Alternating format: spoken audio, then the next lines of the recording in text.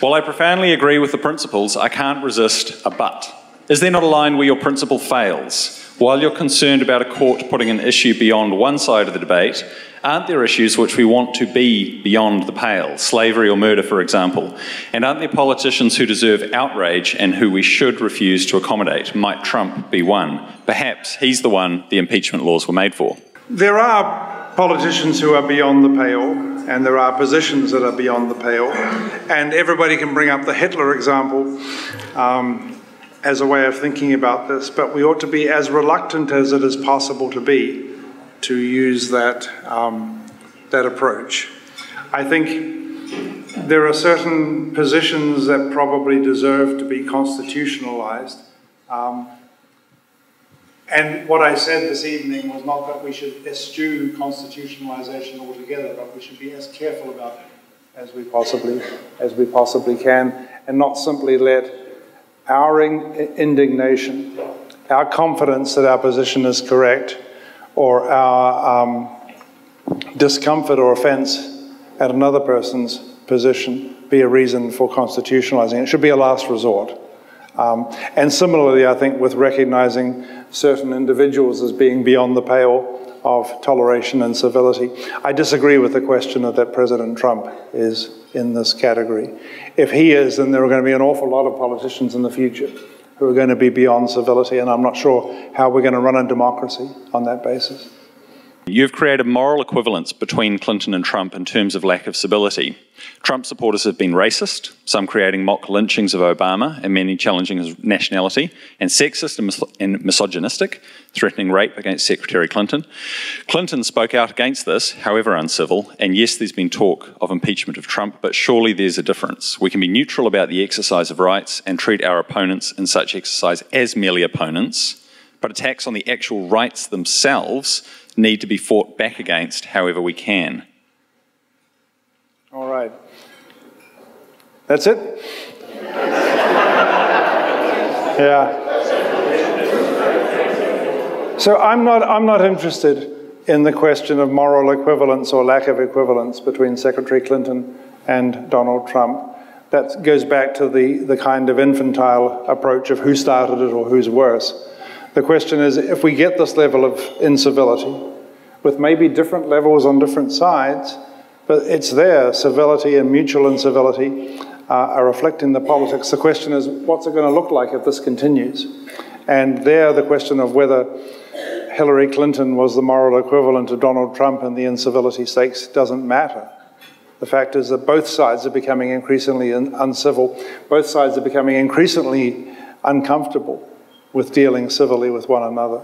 And so I want to put the issue of moral equivalence to one side. I'm perfectly willing to concede, for the sake of argument, if anybody wants to say that President Trump is more uncivil than his opponent.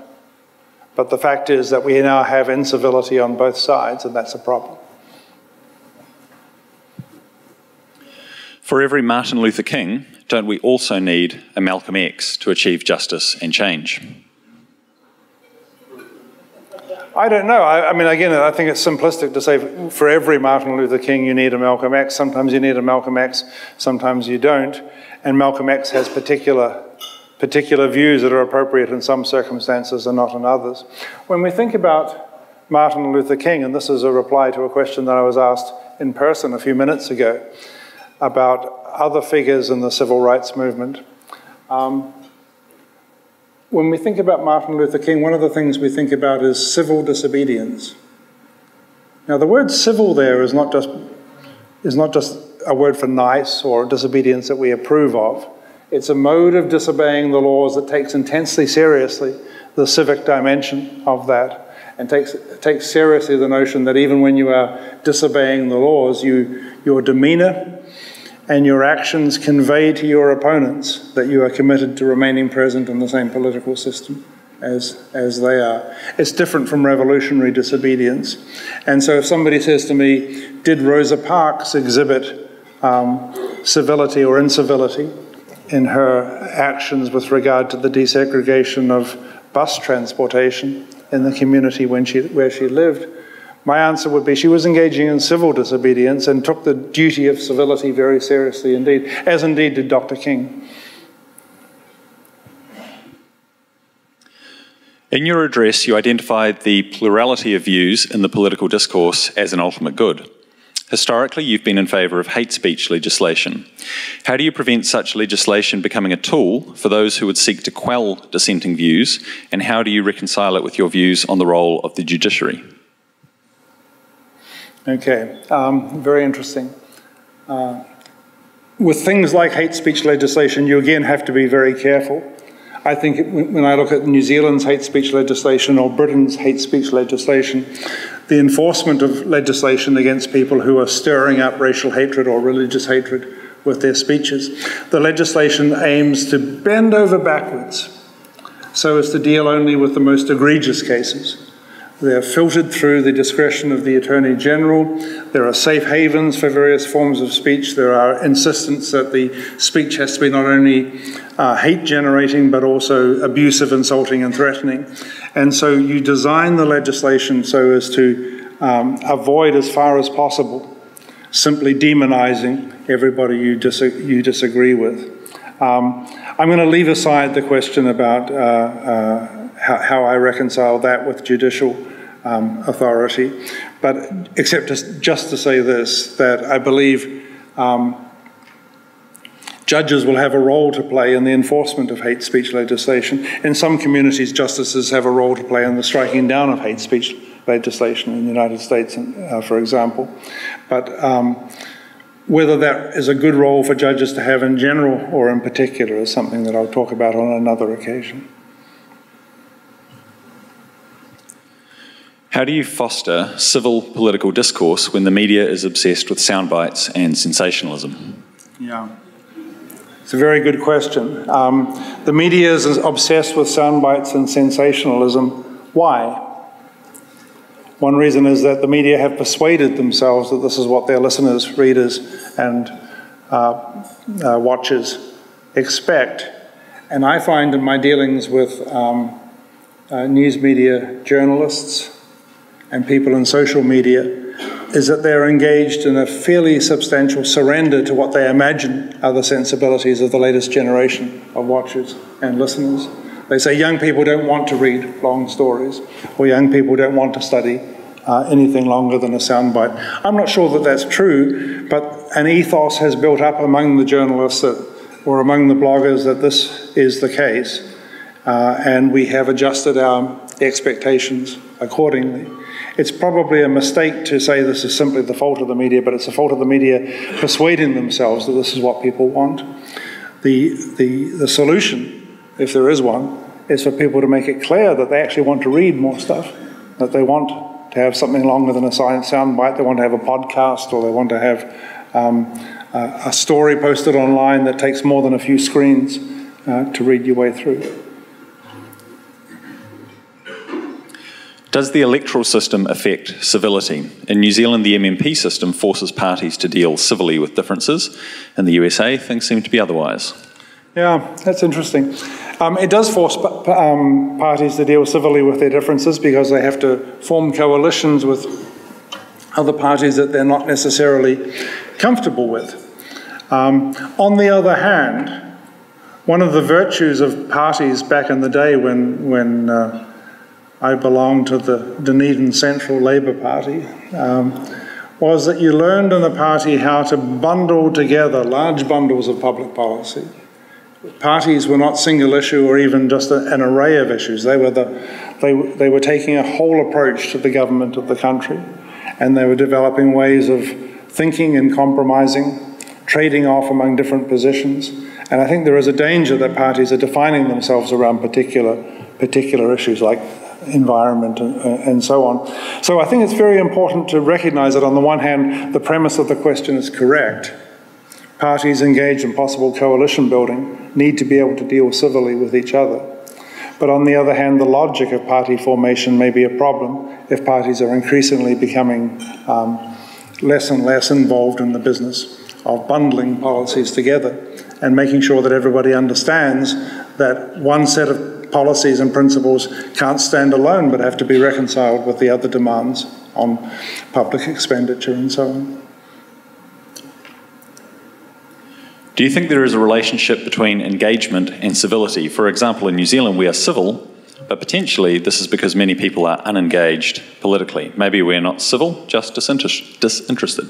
Yeah, it's possible. It really is possible. Political scientists have often said the more participation you get, the more you're going to get anger and vehemence and indignation and rage and resentment coming to the fore. Only if you can somehow damp down popular participation can you prevent incivility from rising. And I suppose that's the point of view, and then one of the things we would say about what we've just seen in Europe, in England, in the United States, is that the rise of populism has defied that attempt to damp down anger and so on.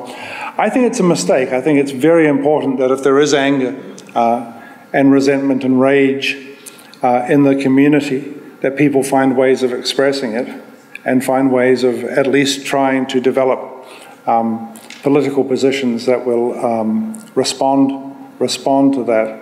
So I don't believe that more popular participation necessarily correlates with less civil participation, but it's certainly possible that there would be, in certain circumstances, that sort of correlation. Jeremy, I'm disappointed you used Roe versus Wade as an example with this audience. If you want them to challenge their own assumptions and, quote, happy victories, what about Hobby Lobby or Hosanna Table? What's Hosanna Table? I'm just reading it out. Yeah.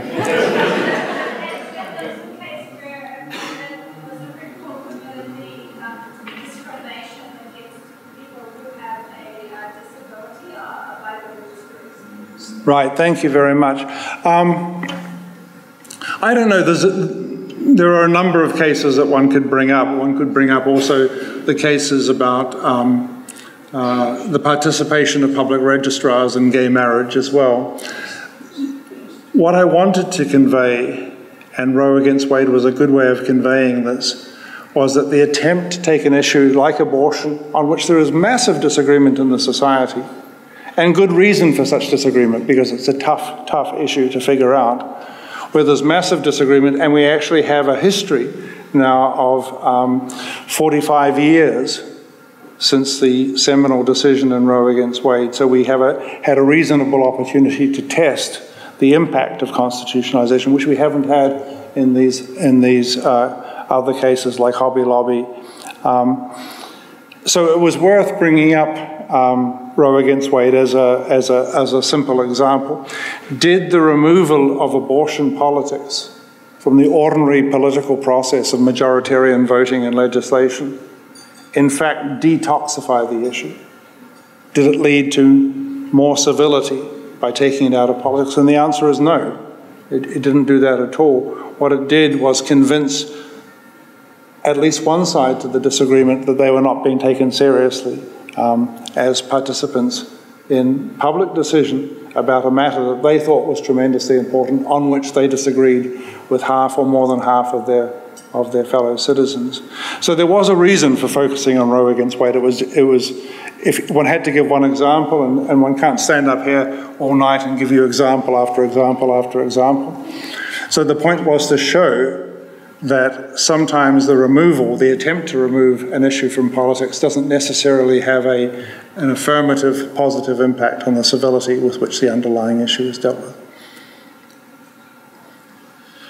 You paint a rosy picture of the ability of the legislative process to maintain civility, but those who lost the same-sex marriage vote in New Zealand were told they were on the wrong side of history. Isn't that the kind of you were wrong in civility you say is wrong? Yes, no, absolutely.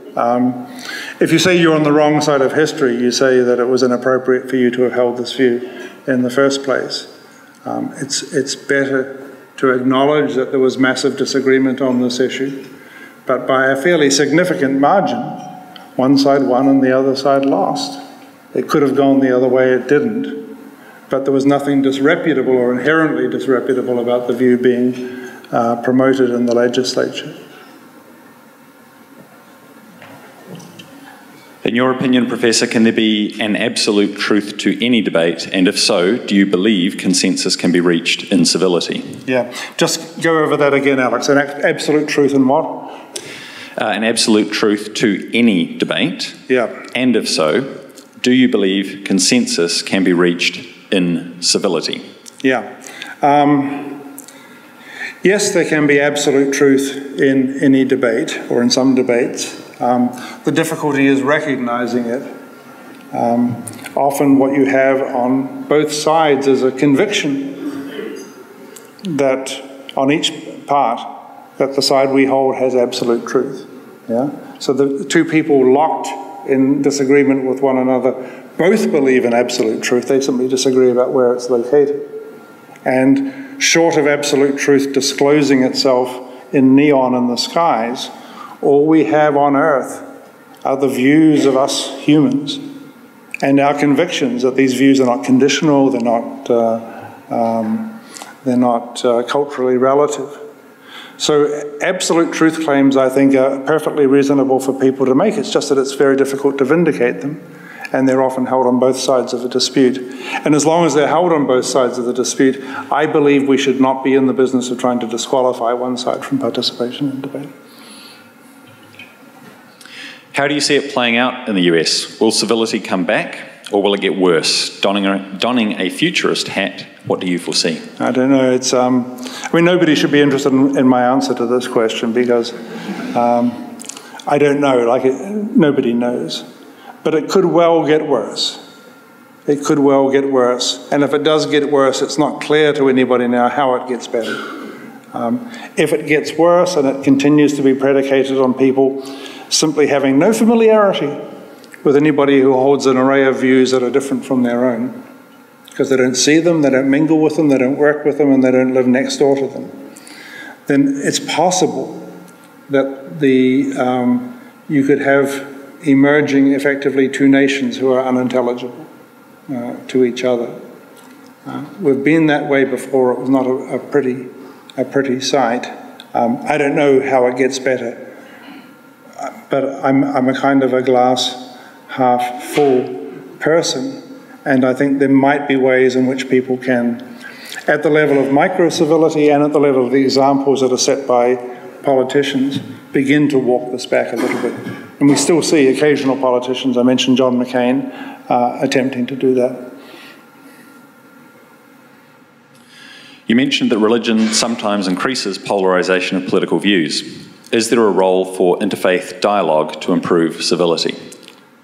There's a role for interfaith dialogue anyway, whether it improves civility or not. But certainly those who hold religious views need to get used to talking to people who hold other religious views. And those who hold a particular set of religious views that have a bearing on public policy need to get familiar, get some practice in talking to those who hold views on other sides of public policy. But in the United States, we're heading in the opposite direction.